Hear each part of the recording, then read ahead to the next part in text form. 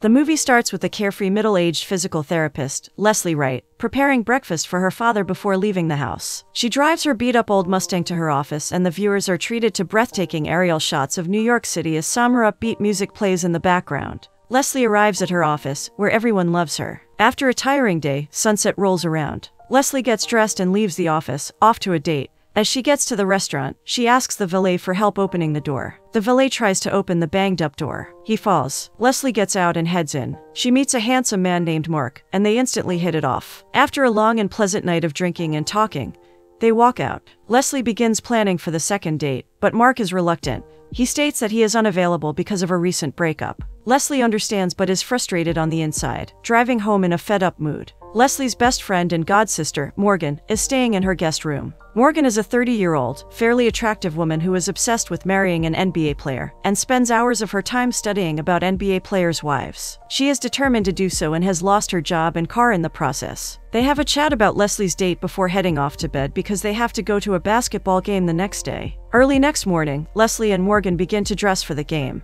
Leslie dons a Nets jersey while Morgan is much more dressy, sporting a fancy dress. The game is completely carried by starting point guard Scott McKnight, who scores point after point after point. Scott leaves no stone unturned, bestowing humiliating defeat upon the opposing team. He shows an exceptional performance, and the New Jersey Nets beat the Orlando team by a landslide. Leslie, being a die-hard Nets fan, quips from the bleachers and is delighted by her team winning the match. After the match, McKnight is approached by reporters, inquiring about his plans for the future as he will be a free player after this season ends. McKnight shows interest in retaining the Nets membership. Morgan leaves with her friends to go to a victory celebration with the team. They show interest in heading to McKnight's birthday party on the coming Saturday, but are unable to secure invites. That night, Leslie encounters none other than Scott McKnight at a gas station. Scott is talking on the phone. He is unable to figure out the fuel door on his new Mercedes. Leslie walks over and lends him a hand. They start talking and have a lengthy conversation. Scott thanks Leslie and invites her to his birthday party, the same one the girls were talking about. Leslie informs Morgan about the invite, who jumps up and down in excitement and begins planning for the day. When the day arrives, Leslie and Morgan are anxious yet excited to go to the party. Leslie's mother hands her some special earrings and asks that either she or Morgan wear them.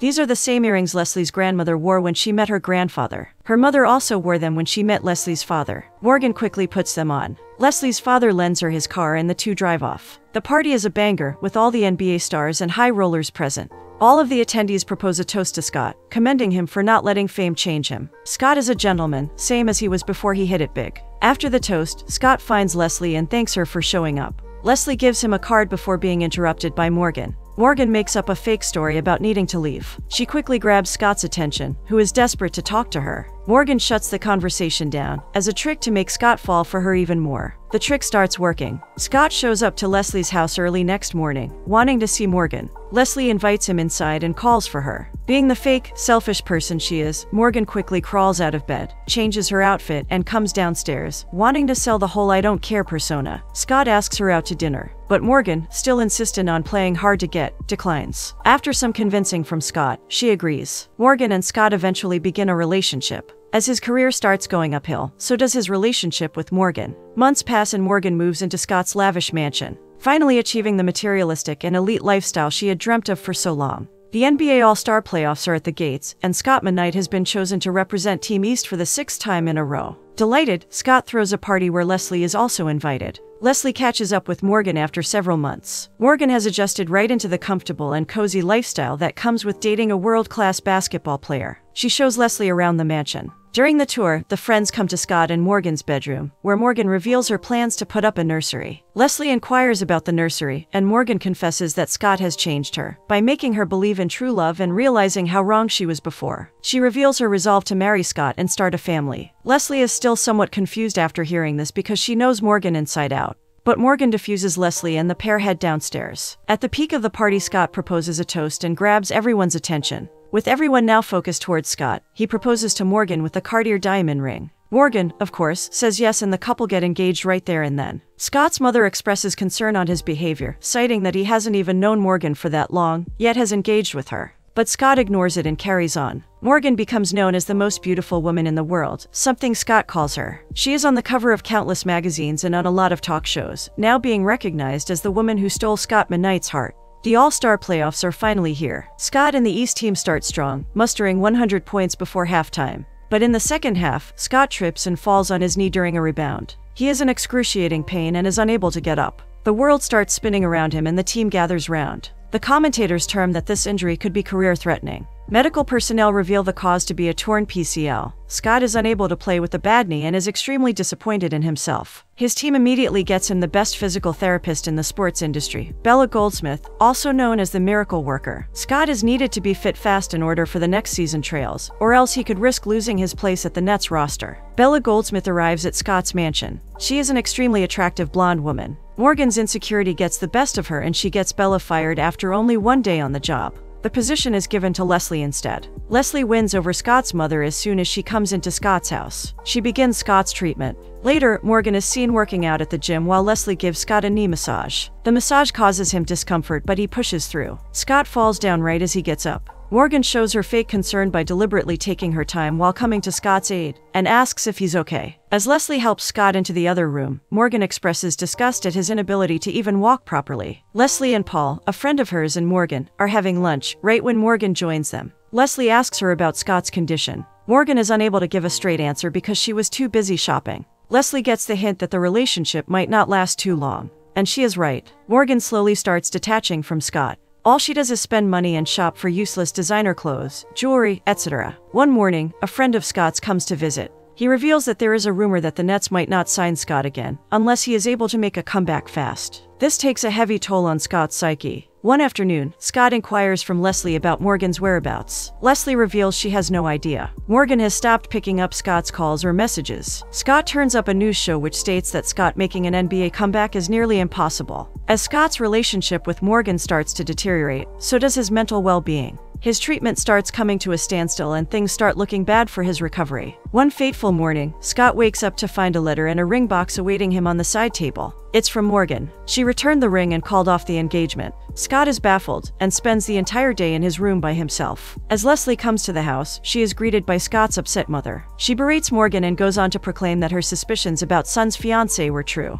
Leslie is infuriated and drives right to her house to confront Morgan. Leslie yells at Morgan for leaving Scott when he needed her the most, and being a selfish gold digger who only cared about her own materialistic needs. She calls out how Morgan was lying when she said Scott had changed her. She is still a gold digger who chases fame and money as she always was. Leslie tries to make her feel bad, but Morgan won't budge. She tells Leslie that she has bigger ambitions and can't be stuck being the wife of an NBA has-been. Leslie feels bad as she knows this lifestyle of using people for their wealth will one day surely catch up with Morgan. Back at his house, Scott is sulking with loneliness, staring mindlessly at the ceiling lying on his bed while highlights of his career play in the background. There is a knock on the door. It is Leslie. She pleads with Scott to eat something, but Scott angrily shouts at her to go away. She prepares lunch for Scott and leaves it at the doorstep, not wanting to disturb his incessant grieving. Elsewhere, Leslie closely examines Scott's injury. She is determined to get him up and running and at his old performance in time for the next season playoffs. Scott, still drunk and depressed, is seen lying down in his room, unwilling to talk to anyone.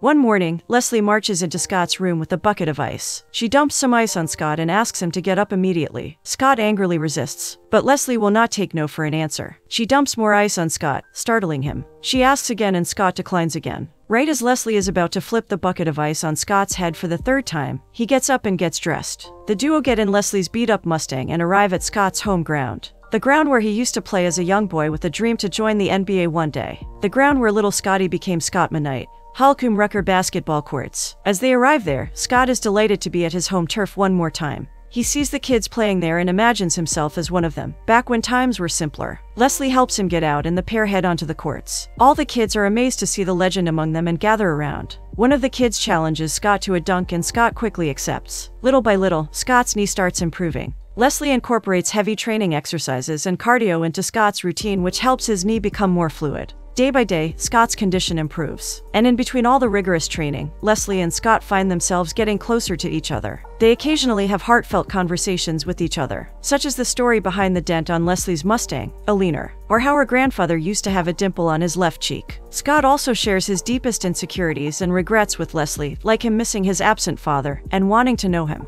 He secretly yearns to see if his father would be proud of what his son has achieved. During a card game one night, Leslie reveals to Scott that she is single. Scott reacts very surprised, adding that Leslie is a perfect woman, funny, smart, attractive, and most importantly, genuine. Leslie laughs it off but is interrupted by repeated sneezing.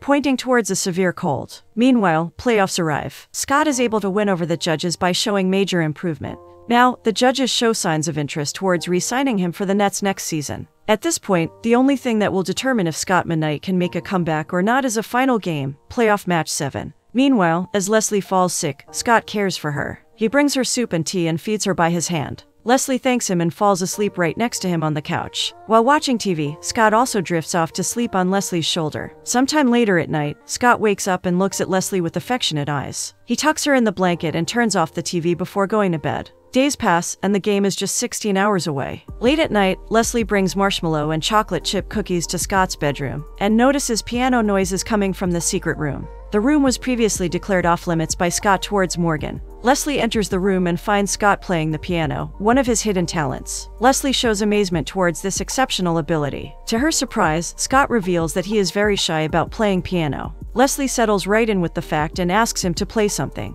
As Scott plays the instrumental, Leslie sings the lyrics. The pair have a good time and Leslie asks Scott to try the treats she brought. Scott initially refuses, but Leslie hands one to him and to his surprise, he loves it. Scott wants to try another one, but Leslie doesn't let him, and all the fighting eventually leads up to them being closer. Scott's eyes suddenly change, and Leslie senses it. The pair head off to sleep and prepare for the next morning. The sparkle in Scott's eyes is finally back, and so is his charm on the court. At the Izod Center, the Nets' home turf, everyone is surprised and anxious to see McKnight back in the game. McKnight goes up to one of his friends on the opposite team, Dwayne Wade, and the pair exchange greetings and hope for a good game. This game will decide if the New Jersey Nets will make it into the NBA Finals for the first time in 8 years, so there is tremendous pressure on every player, especially Scott. The whistle blows, and both sides fight for control over the ball. Orlando Heat starts off strong, with Wade and Cummert repeatedly scoring. Scott's game sense has diminished due to not playing for so long. But nonetheless, he makes throws and keeps taking rebounds. He repeatedly aims for the hoop but narrowly misses. There is disappointment among the bleachers. The fans are booing Scott McKnight in the Nets. Scott snatches the ball from Wade and makes another throw, adamant to score. As he lands, he puts great pressure on his knee, and the referee calls for a timeout. Frustrated, Scott takes a seat and blames his knee for failing him. Leslie notices all this from the bleachers and walks to the courtside. She reminds Scott that there is too much at stake for him to give it up now. She tells her that anything he wants to do can be done, while also telling him the importance of self-belief. With this newfound sense of confidence, Scott walks on court with a chest swollen with credence. The team huddles up and devises the plan to snatch victory in the second half. Scott does wonders with the ball, but right as the clock announces the remaining 15 seconds, the score is 104-106. The Nets need 3 points to qualify for the NBA Finals. Scott takes possession of the ball and shoots a half-court shot with 2 seconds left on the clock. All the players in the audience are either looking at the ball or at McKnight. All of it becomes a slow-motion blur as the ball enters the hoop and boom.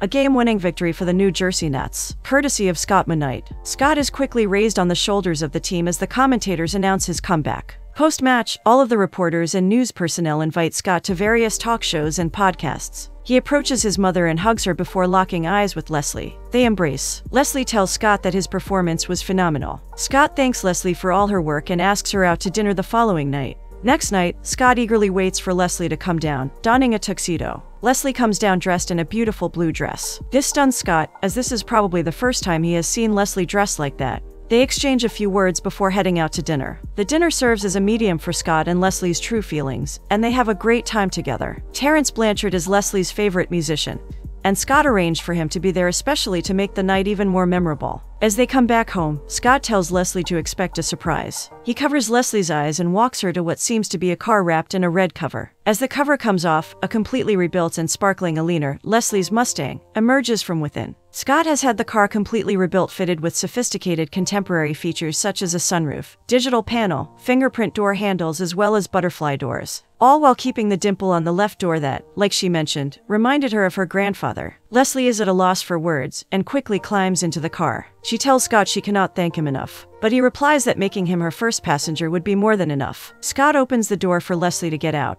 Right as she gets out, she gives Scott a peck on the cheek before pulling away. Scott is unable to hide his true intentions anymore. He leans in and kisses Leslie passionately. The couple end up making love inside Scott's house and fall asleep. Leslie wakes up the next morning to find Scott gone and a lavish breakfast awaiting her in bed, accompanied by a note from Scott. Ecstatic upon finally finding the right man, Leslie does a funny dance in bed and dives right into the waffles Scott made. The doorbell rings and Leslie comes downstairs to answer. She is both amazed and shocked to see no one other than Morgan at the door. She invites her in and Morgan reveals she wants to talk to Scott. Leslie informs her Scott is not there. Moments pass before Scott enters. He is taken aback from seeing Morgan inside the house. Morgan shows fake sympathy and mentions commitment issues as an excuse for leaving Scott earlier, and does a whole teary-eyed drama to win back his love. Scott, still shattered from her treachery yet extremely gullible, tells her to leave and give him some time. Leslie eavesdrops on this conversation from behind a pillar and begins packing her things to head back home. Scott inquires her reason for leaving, but she is too mad to say anything. Scott tells her that he never wanted to hurt her, and he had to consider being with Morgan because 3 months ago this was the woman he was thinking of marrying. Leslie tells him that all she has ever been was a friend and never a priority, and storms off. Leslie is heartbroken. She makes some impulsive decisions to soothe her ache, like randomly painting the walls of her house. Soon, she is joined by her father, who shows remarkable support by giving Leslie time to process everything that happened. At her job, Leslie announces to her colleagues that she is going to be an athletic trainer with the NBA. Meanwhile, Scott finally sees Morgan as who she really is, a narcissistic, materialistic gold digger. She orders the most expensive champagne on the menu despite hating it. She also proposes to Scott to get married next month, but Scott shuts down the conversation as a whole. While Scott is playing the piano, Morgan shuts the door. He remembers Leslie singing on the piano with her and misses her. He finally realizes that the right partner is not someone who is not just physically attractive, but rather someone who understands him as a whole. Concurrently, Leslie starts receiving calls from various teams to be a part of their athletic team, including the Phoenix Suns, Philadelphia 76ers, and the New Jersey Nets. Leslie is thrilled, but her joy quickly fades away because she realizes she cannot work for the Nets, her favorite team, because it means being close to Scott all the time. Scott's manager tells him that he has gotten a new 5-year contract with the Nets, and that his new client, Leslie Wright, is seriously considering an offer with the 76ers. Scott's face goes dark, and he nods in approval. Sometime later, at a talk show, Scott finally confesses his love for Leslie live on television. He paints Leslie as someone who believed in him when no one did, someone who stood by his side when there was no hope left for him, someone who gave him hope for his bleak future. He takes off the mic and apologizes to the host before leaving the set. He quickly tells Morgan, who is sitting right off set, that all of this is not going to work out. To the viewer's surprise, Morgan finally does her first selfless act in the movie. She informs Scott that Leslie is in Philadelphia. She wishes Scott good luck as he catches a flight to Philadelphia. On the other hand, Leslie is seen having a tour with the 76ers manager. Everything is almost finalized, and Leslie asks for some time to think the deal through. She walks out and sees Scott standing beside the stairs, wanting to meet her. She is angry at Scott and blames him for treating her like a plan B, but Scott reveals he broke up with Morgan. He is willing to leave the Nets to be with Leslie. He will be with her wherever she goes, because he cannot let another day go by without having Leslie by his side. Leslie is just right for him. Leslie says nothing and makes a call. The call connects to Tim, Leslie and Scott's manager. Leslie tells him to sign the deal with the Nets. Scott is ecstatic, and the pair can join in a kiss. Next season rolls around, and Morgan and Leslie are seen sitting courtside at a Nets 5 Heat game. Leslie is now an athletic trainer within the New Jersey Nets team. Someone boos Scott, to which Leslie replies her husband will dunk on the Heats, indicating that she and Scott are married. The Nets lose the game, and Leslie rushes on the court, expecting to find a devastated Scott. She is greeted by a massive smile on his face instead. He reveals that he is grateful to have her, and the couple hug each other. They may have lost a match, but it feels like they've won in life.